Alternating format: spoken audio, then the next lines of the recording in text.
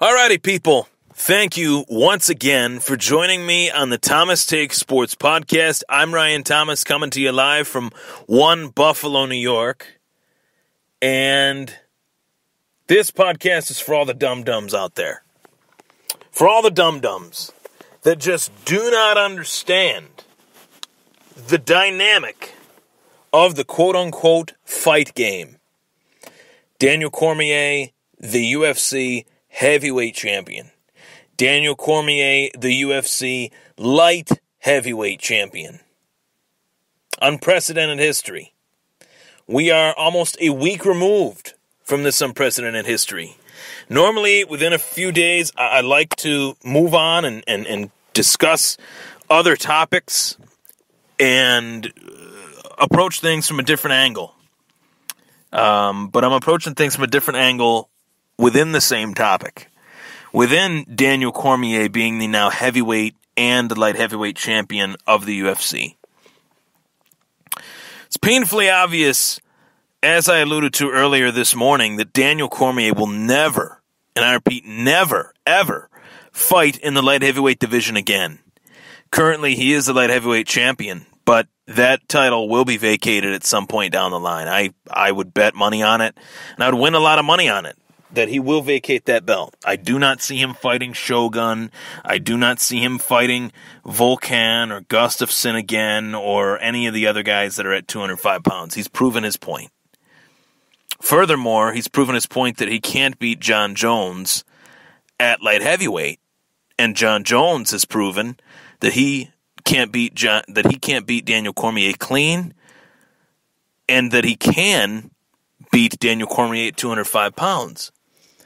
So, in case you've missed it these last few years in the UFC's existence, the UFC is in a market to make money. That's what every business should do, especially a business that sold for $4.25 billion. The UFC sold for $4.25 billion back in July of 2016.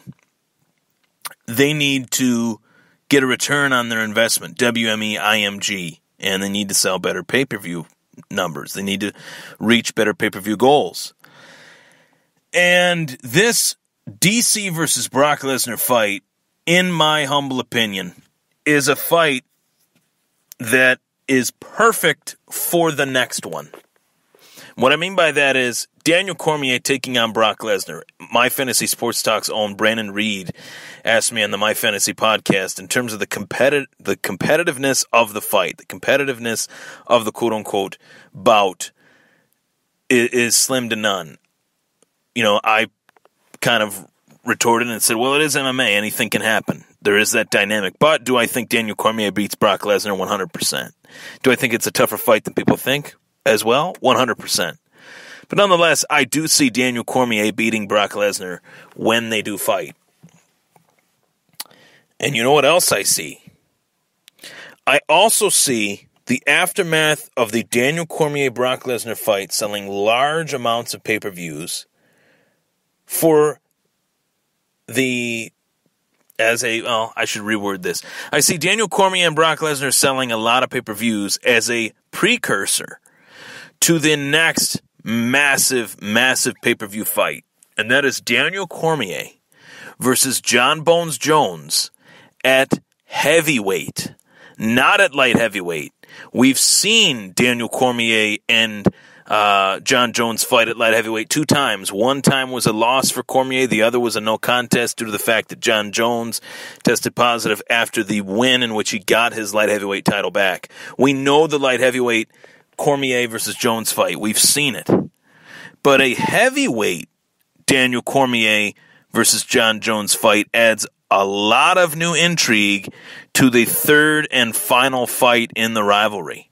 Daniel Cormier is arguably, especially now, to be a much stronger, more powerful fighter at heavyweight than he was at light heavyweight. John Jones has flirted with the idea of moving up to heavyweight throughout his entire career. And as reported by John Jones' manager, Malki Kawa, Jones stated that he will get to kick Daniel Cormier's ass at both light heavyweight and heavyweight. That's the only leg that this fight has to stand on. DC versus John Jones at heavyweight rather than DC versus John Jones at light heavyweight. Think of that. Think of that as wheels in perpetual motion. DC versus Brock Lesnar, big money fight for DC. DC's the A side of that one, although Brock is a big name, but DC's the A side. Gives DC the push that he needs for what is the actual biggest fight in UFC history to date in Daniel Cormier versus John Jones 3. Granted, Cormier's 0-1-1, but that was at light heavyweight. New intrigue in the heavyweight weight division would be DC versus John Jones 3. Then you also have a fighter that retired at UFC 210, Anthony Rumble Johnson, who Chael Sonnen is very, very tight with. And he's heard that Anthony Johnson wants to come back and fight either Daniel Cormier at heavyweight or possibly finally make that fight with John Jones at heavyweight. Let's say, really looking at the crystal ball here, let's say that Daniel Cormier and John Jones fight at heavyweight. Jones wins anyway, which I think he would because his style is just too dynamic for Cormier to understand, it seems. Jones is such a smart fighter in there. Let's say that Jones wins, and then we see Jones versus Johnson at heavyweight as opposed to light heavyweight. New intrigue in the heavyweight division, to say the least. Something to think about for the dum-dums that still do not understand DC versus Brock. And no, I'm not referring to Brandon Reed. Brandon Reed, I know for a fact is a smart dude. He gets it. He understands it. But the people on my news feed, people that are commenting on my article, DC versus Brock, Desperate Times Call for Desperate Measures on myfantasysportstalk.com. Check that out. There's been comments on Facebook. People don't understand why this fight is happening. Look, it's the preview, the precursor to the actual biggest fight in UFC history. DC versus Jones 3 at heavyweight. That is if John Jones is not suspended for 4 years, obviously. Take care, everybody.